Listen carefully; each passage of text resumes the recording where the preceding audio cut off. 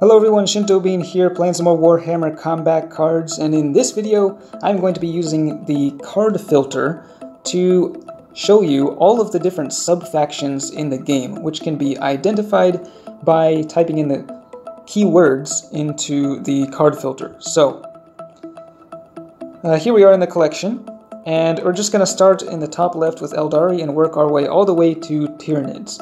And before we start, let me just say that I am not actually an expert on 40k lore or anything. I'm a fan of 40k, but that's it. So I may make some mistakes. You can feel free to correct me if I do.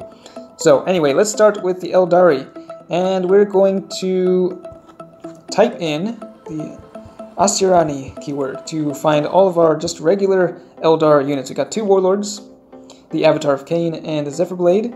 We've got a lot of ranged units, a couple melee units, and some Psychers as well, but overall just a whole lot of cards fall under this Asirani keyword. Now in contrast to that, we can find the Dark Eldar by typing in not Dark Eldar, but Drukhari. So here we are with the Drukhari, 2 Warlords, and they have no Psychers. They got a mix of ranged and melee, but definitely favor the melee attacks. They got a couple Berserkers and lots of outflank, and also a couple cards with poison as well. So they've got a pretty distinct flavor that sets them apart from the other Eldari. And then the other smaller subfaction are the Harlequins. Let's see if I can spell this right. Harlequins, there we go. So just 5 cards for the Harlequins. So they do have 2 pretty strong units. The Shadow Seer and the Solitaire are very solid cards. And of course there are a couple other keywords that I missed that are not included within those 3, but those are the 3 main ones, so that's just what I'm going to stick with for this video. Now, moving on, let's go to the Necrons. Now, the Necrons are a little bit easier to divide. They fall under 2 main dynasties. So the first one is the Sautek dynasty. They've got 3 Warlords and a good mix of units. They've got some cheaper ones, as well as many of the stronger high-cost bodyguards also fall under this category. These are kind of the older Necron models.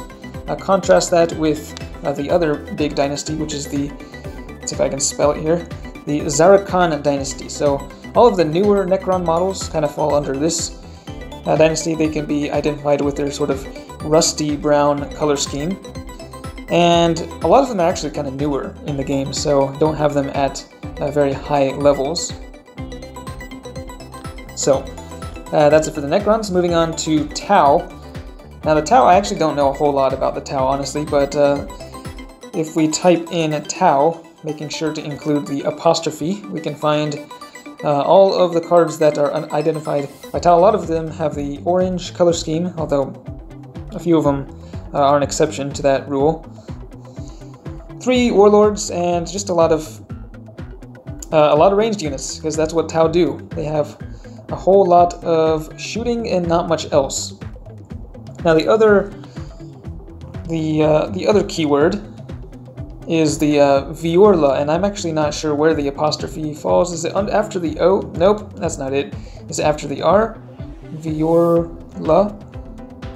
I don't know the spelling. Okay, yeah, I think that's right. So, Viorla. So yeah, they've got a lot of the drones. They've got this white color scheme going on. Drones and battle suits. So again, lots of ranged units there. And then we can't forget about the Kroots. Kroots are my personal favorite. They're kind of the underdogs, though, only 5 cards. And they're not really that great either, other than, I guess the Krootox is actually pretty good. But it would be fun to make an all-Kroot deck, but unfortunately that's not actually possible in the game at this point. No Kroot Warlord. And Commander Farsight also did not fall under any of those categories. He's just kind of doing his own thing. Okay, next up are Servants of the Emperor, 75 cards. So pretty big roster here, and lots of sub-factions. Let's see if I can hit them all. Now let's start with the Astra Militarum. So these are your Imperial Guard. We've got Commissar Yarrick as the Warlord, and a whole lot of ranged units. We got the artillery, the tanks, the Valkyrie, and we also have a whole lot of infantry. Lots of infantry there. So that's the Imperial Guard for you. And it looks like they're also including some of the catechans in there. Alright, next up let's go with Adeptus Mechanicus. Is that actually going to... well, I guess there's a limit to the amount of characters you can type in. Maybe that must be it. Okay, let's just type in Mechanicus, and that should give us, yeah, our AdMech forces. So we got Magos Dominus for the Warlord, and they have a little bit more ranged, but they got some melee mixed in there as well. Very cool looking models. I'm a fan of the AdMech myself. Alright, moving on, let's try to keep the keywords a little shorter here. We'll go with the Sororitas. So these are your Sisters of Battle. Just one Warlord at the moment, Canoness Viridian, but the Warlord that will actually be released in about 24 hours from now will also fall under this category. A few bodyguards here. We've got some range, some melee. Not all of the Sisters of Battle actually combo very well with Canoness Viridian. So you do have to use cards from other sub-factions. If you just go pure Sisters Battle, it's not going to be very good. Alright, let's see, what have we missed? There's also the Inquisition. And actually, I'm just not going to type it all out because I'm not entirely sure what the keyword is, but the Psychers. These are mostly Psychers, fall under this category. And they got, of course, Inquisitor Greyfax as the Warlord there. And then, finally, another smaller sub-faction are the Assassins, and I'm not entirely sure what the keyword is, but we'll just keep it at that. So yeah, we got 5 Assassins in here. I guess the Death Cult Assassin isn't actually part of the others, but yeah, we got the Eversword Assassin, Vindicare, Calexis, and Calidus Assassins.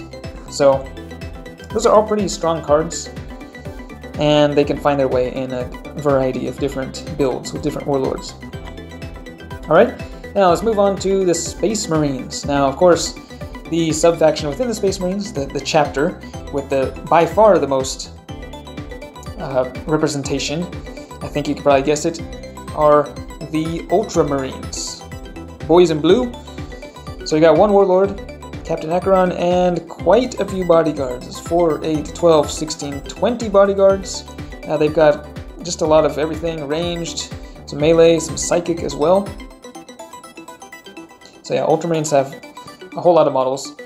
And I think the next most populous are actually the Dark Angels, which when I first started playing the game, there's actually, I think, only one single Dark Angels card, and it was the Terminator. But since then, their roster has expanded a little bit to get some pretty good cards. I think some of the ranged units are the ones that I like to use.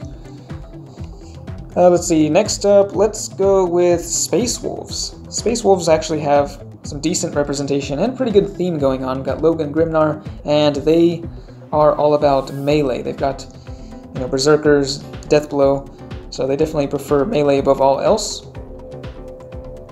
And let's go with Blood Angels next. Blood Angels, we've got the Warlord Lieutenant Tolmeron, and a total of, looks like 8 bodyguards. And Blood Angels actually kind of favor melee, which does not actually synergize at all with their Warlord, Tolmeron. So going with a pure Blood Angels deck, it's not going to be good at all, because Tolmeron needs ranged units. So yeah, that's the Blood Angels for you. And then we've got Grey Knights. Grey Knights are pretty good, and of course they're tied together by the Psychic theme. So we've got Grandmaster Voldus, and a number of bodyguards that can combo pretty well with Voldus. And I guess finally, we'll go with Death Watch just to include Watch Captain Artemis. Only 4 bodyguards, none of which are very good, so they don't really have that great of representation. Of course, with Space Marines there are a whole lot of other chapters, many of which do have some representation. You can see the Salamanders actually have a few cards as well, but it's going to take too long to go through all the other chapters, so we're just going to leave it at that for now. Moving on to Chaos. Now, Chaos actually have some really nice representation for the different Chaos gods, and they also have a pretty distinct theme. So let's start off looking at Nurgle. Type in the Nurgle keyword. Got Gloggerthrox as the Warlord, and a whole lot of really tough, resilient bodyguards. You've got some small Endless units with fodder, And they've got, you know, cards with regeneration and also poison for dealing damage through attrition. So nice theme going on there. Very fitting for a Nurgle. Next up, let's go with Tzeentch. Tzeentch, of course, have all of the Psychers. They're all about dealing psychic damage. They got the Warlord Ahriman.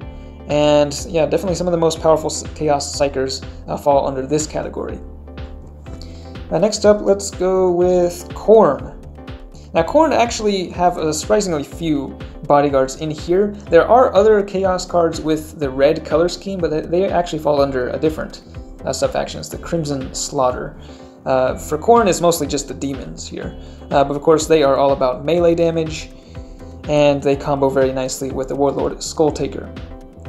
Next up, let's go with Slaanesh. Slaanesh did not have many cards for quite a long time, but now their roster has expanded a bit, and the legendaries in particular, the Keeper of Secrets and Celeste, actually combo very nicely with the Warlord, the Mask. The others are kind of mixed of ranged and melee.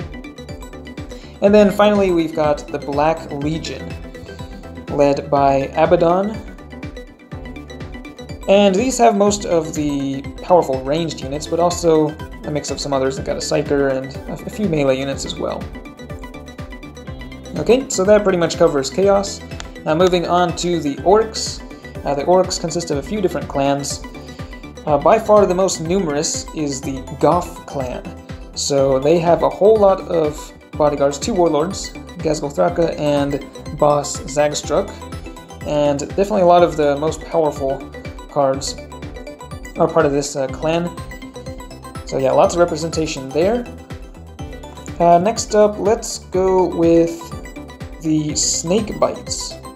And I can't remember if it's 1 or 2 words, so we're just gonna type in snake. Okay, there we go.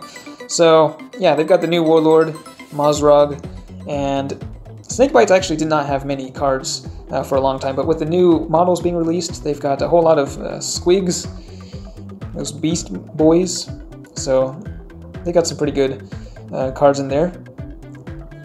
And then, just in terms of numbers, I think Bad Moons actually have a number of cards as well. Looks like 9 bodyguards. Some really powerful ranged units in there, including the Gorkanaut. And then, yeah, the others just don't have very much representation. I think Boss, or Captain Badruck is one of the freebooters. I think there's maybe a couple bodyguards for them. And then Boss Snickrod is part of the Blood Axes. And there are a couple other clans as well, but we're not going to get into that. Now finally for the Tyranids. Tyranids also pretty easy to divide.